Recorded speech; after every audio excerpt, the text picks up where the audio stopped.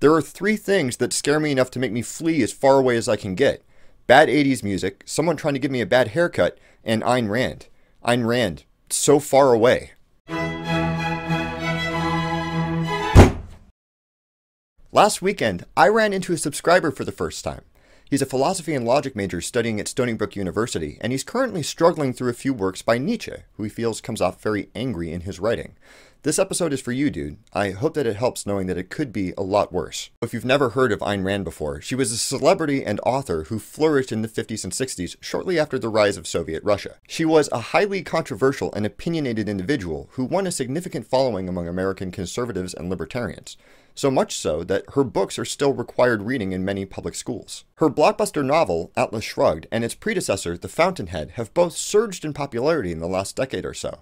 And with them, Rand's ideology, which spans a whole slew of subjects, from philosophy to economics to art, which she called objectivism. However, despite the fervency of many of her followers, the majority view of her work is somewhat dimmer.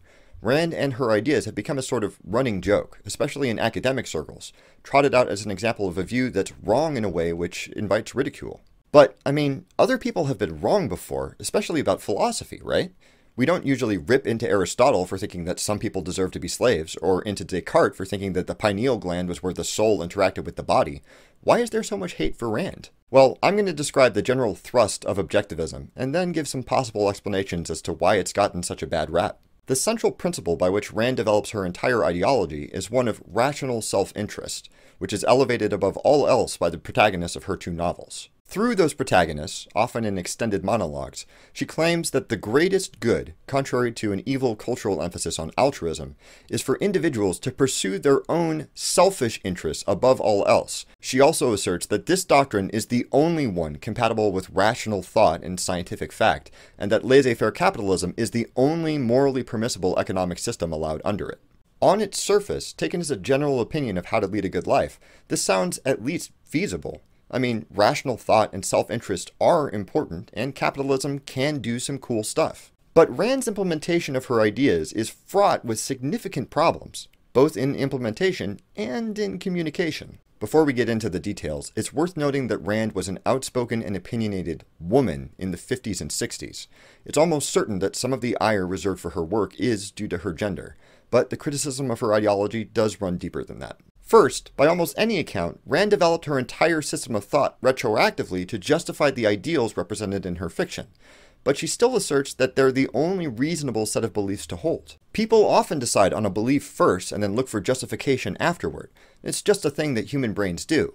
But if you go so far as to assert that something is the only rational choice, you should probably make an effort to support that prejudice with facts, and Rand unapologetically doesn't. Her works contain many sweeping statements which sometimes conflict with intuition or scientific evidence or even herself, for which she offers little or no support, relying instead on the goodwill of her audience to smooth over the cracks. That's not unheard of, even among philosophers, but some of these claims are so grandiose that only a die-hard fan would give them a pass.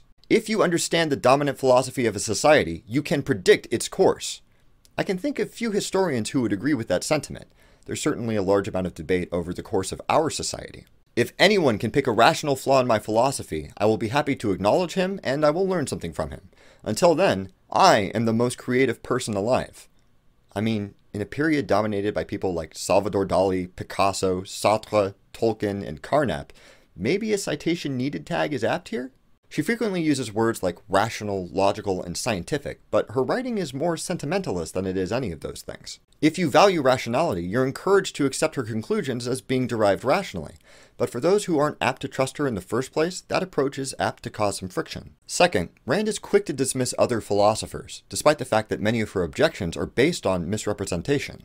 I did an episode a while back on the logical positivism movement, a philosophical revolution of rigorous thought that led to the most widely practiced form of modern philosophy, analytic philosophy. These dudes were all about empirically demonstrable proof, and logic, and science, and clarity, and everything that Rand says that she's a supporter of. What does she have to say about them? They're neo-mystics who announce happily that you cannot prove that you exist, and they evade the facts of experience and arbitrarily to invent a set of impossible circumstances that contradict these facts. What? This quote is in a piece which also contains an attack on Immanuel Kant, a well-respected and very meticulous philosopher. That's not a bad thing in itself. Many famous philosophers make a habit of bagging on each other. But it's usually clear that they've read whatever it is that they're critiquing in a thoughtful manner before deciding to denounce it. Here's another quote from that essay. What Kant propounded was full, total, abject selflessness. He held that an action is moral only if you perform it out of a sense of duty and derive no benefit from it of any kind, neither material nor spiritual. If you derive any benefit, your action is not moral any longer. Actually, Kant doesn't claim that at all. In the process of building up to the categorical imperative, he does distinguish between doing something because you feel like it and doing something out of a sense of duty. But there's no reason those can't both point at the same thing the way that Rand is ranting against. For example, I enjoy reading, and I feel a sense of duty to improve myself, and even if I was getting paid to do it, Kant would say that's all morally a-okay. But Rand represents him as being against anything that makes people happy. She also tries to paint him as an idealist or a subjectivist, neither of which is representative of his ideas at all. And he's not the only one. She routinely constructs straw men of various philosophers to hurl invective at, despite never really demonstrating anything but a cursory understanding of their work. You can see why, even if the concepts which she advances counter to them are worthwhile, someone with a background in philosophy might find that approach laughable. Third, the objectivist movement has a reputation for vitriol. I've talked before about how human brains are inclined to break us into two teams and have us dig our heels in for or against a certain position. And unfortunately, both objectivists and their critics have taken this adversarial attitude and run with it. The nature of Rand's following has been described by several parties, including Nathaniel Branden, a psychologist who is one of her primary supporters, as cult-like and repressive of ideas that aren't explicitly hers, sticking to the party line come what may. This isn't altogether unlike Rand, who tended to surround herself with people who agreed with her and ostracize anyone who voiced a contrary opinion, including Branden. That's not a good starting point. Add in the fact that her writing is bitterly polemic, that it's hard to get through if you're not a fan, and that she and her supporters frequently assert that hers is the only rational viewpoint, and you have a perfect recipe for mutual antagonism. Which leads me to my final point. One of Rand's most hated specters was one of subjectivity, the idea that different people could arrive at different conclusions based on their feelings or character. That was why she named her ideology objectivism, to contrast it with that sort of thinking. She even went so far as to develop a prescriptive philosophy of aesthetics, a set of rules by which any piece of art could be judged beautiful or ugly, regardless of the observer. However, because her style of writing isn't particularly rigorous, and because she never really nails down a perfectly rational basis for her ideology, it only really appeals to people who are of a similar frame of mind in the first place. That is to say, its truth is kind of subjective. You don't find many objectivists among the poor, or ethnic minorities, or the handicapped. It would seem that only those who find themselves near the top of the social hierarchy in the first place are eager to dispense with the idea of social obligation. And they sometimes reverse that opinion when they find themselves in need of some help. Even Rand collected Medicare benefits when she was older and her health was failing. Of course, none of these points mean that Rand's ideas are bankrupt of value. Objectivism has so many interesting and different points bouncing around inside of it that there's bound to be something in there for anyone.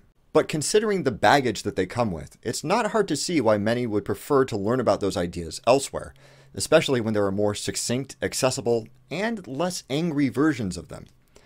Like Nietzsche. Did you manage to make it through Atlas Shrugged? Please leave a comment below and let me know what you think. Thank you very much for watching. Don't forget to blah blah subscribe blah share, and don't stop thunking.